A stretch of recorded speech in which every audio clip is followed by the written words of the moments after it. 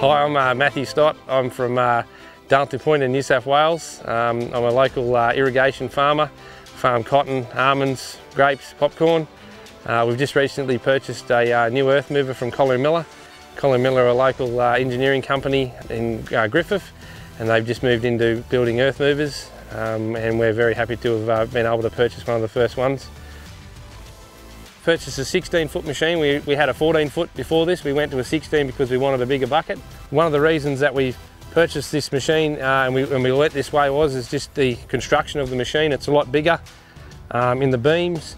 Everything's been sized up so that it can handle the bigger horsepower tractors. You're talking now of 500 and 600 horsepower tractors on the laser buckets. We wanted something that's going to stay together and be strong enough to handle the horsepower, and we're very happy. You can see the pull is a lot bigger. We've gone to an auto lube grease kit on the whole machine, so it greases the whole bucket, and then also doing the back of the tractor. Roughly 48 grease points that it's greasing at the moment. We've plugged our machine in. It has 5 remotes that's running the different function, the rippers, the bowl, the apron. We also have a greasing. This is where the grease goes to run through to the tractor as well. We've set it up this way because it suits us with our 5 remotes on our tractor. It can be set up other ways, but that's just specifically what we've liked. You can see here they have the OH&S standard ladder. So as you can see, very easy to access. You can come right up to the top of the machine. You can do any maintenance you need to do up here. It also gives you a good look at the bucket. It's quite a different view when you can see it from right up here. The rams, 2-inch shaft in the bearings here are bigger. We've got the auto grease kit on that. Auto grease kit on the pin down here. This is a bigger shaft now as well. All the hydraulic hoses and that are all cut and measured so that they're all in the right spot. They're not where they're not supposed to be. They've made this higher in here so that you don't get dirt settling on the machine and then you can't wash it out. It's easy to clean. They're little things. This apron here can open right up to the top. It opens right up so you can see the bottom of your cutting edge. It's further up, so then that works well. The bowl tilts over another 5 degrees, so if it's got wetter dirt, the dirt will fall out of the bucket. These pins are all sized up to the next size. This one is as well. Everything's auto grease, so every time the apron opens, it gets a shot of grease. Everything across the whole tractor in the bucket. All the hydraulic hoses and that all run through nicely. They're all nice and neat. These are the grease tubes here. You can see they're all running nice and neat. Everything's bolt on. It's easier. Lugs, 2 lugs on the machine, not on the ram, so it's easier. It's stronger. It actually makes it so it doesn't want to dislodge the pin. Everything's it's got 2 points that it grabs onto instead of 1.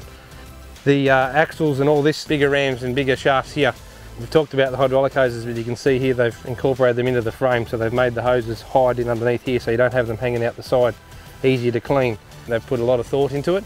The whole rocker beam system is been sized up as well. As you can see, a lot more strength, a lot more size in the beams here.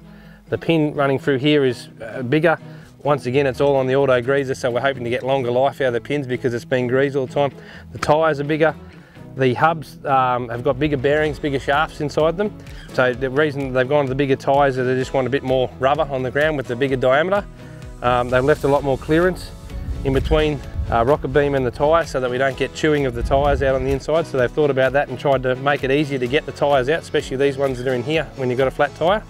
And this ram is also higher up so you can actually access these tyres because it's not in under here. It's very hard to get out. This steel here is bigger, it's wider, it's deeper. That's to carry the excess weight. You're looking at a machine that will, a normal machine would carry 15 yards of dirt. This is going to carry 19. So it's a lot, there's a lot more dirt in the bucket itself. So it has to be stronger, otherwise it's just going to fall to bits. This is the auto leveling ram for the whole bucket, so it tilts it from side to side. You can see here that the strength they put into this here. This is a solid piece of steel. You can see that once again the size of the rocker beam, the gap for the tyres. The machine got a bit more of an angle in here to get the dirt on the inside so that it can actually force the dirt in. So you can get more dirt in the bucket quicker, and you'll see on the back it doesn't actually have the strengthening beam across the back anymore, so that's now all open, so you can push more dirt in and get it in there higher, as high as possibly can be achieved. These are the rippers. You can see they've got what they call the chocolates, which is hard facing on the front. The tips are hard faced so that you don't get tine wear through here. There's 14 rippers on this machine. They're all operated off one switch, so everything, you only engage them when you want to. Collier and Miller are a great company to work with. We've bought machines off them before. The quality of the machines that come out of the shop is phenomenal. This is no exception.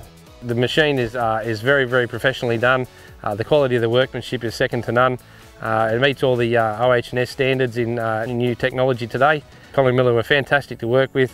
They keep producing fantastic products. I believe this is the best product that they've made, and we're certainly very happy to have one of the first ones that have been built.